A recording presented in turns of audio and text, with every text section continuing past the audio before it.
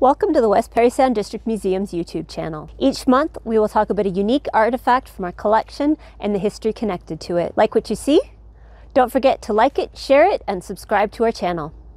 To see more amazing videos, please donate to the West Parry Sound District Museum and check out our website at www.museumontowerhill.com. Welcome to the West Parry Sound District Museum. My name is Michaela and I am the Acting Collection Supervisor, and I'd like to welcome you to our newest exhibit, Tracing the Legacy of the Waubuno. So this exhibit has been a long progress. We've been working on it on and off for about 2 years, and we are very, very happy that it is finally open. This exhibit is going to explore not only the ships going down, but also its kind of whole lifespan. So we wanted to kind of flesh out the details, learn a bit about why it was built, how it was built, who made it, where it came from, how it got here, and kind of the impact that it has and its long-standing legacy. If you drive around town, you'll often see Waubuno Road or Waubuno Beach. And these are just some simple reminders that the Waubuno had such a huge impact on this area. So we wanted to do our exhibit, and for this month's video into our collection, we decided to focus on one particular artifact. This item was brought to us in 1990, and it is a partial ship's wheel. So it is a wooden wheel here that was found at Moose Deer Point, which is in the rough location of where the Waubuno went down, believed to be. And a number of different artifacts have been found all along that area, right up until where the hull has been found.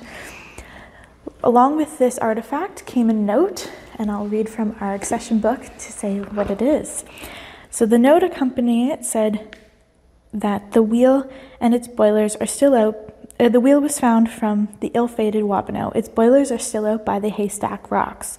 This found near the mouth of the 12 Mile at Moose Deer Point in about 10 feet of water. It also notes that the artifact was soaked in glycol to preserve it. So this is a commonly used chemical to preserve specifically wood artifacts, as it can stop dry rot from happening and make sure that the artifact can stay with us and be in our museum for a very long time. According to this, it was soaked in it prior to coming to us, so it's likely that the individuals had some knowledge of taking care of wooden items, and they were also able to confirm on the note that a gentleman, Wellington Welch, who was from Sans Souci, was the one that confirmed that it was a Waubuno relic, or believed to be a Waubuno relic. If you liked this video and you're interested in learning a little bit more about the Waubuno, please make sure to come to the museum.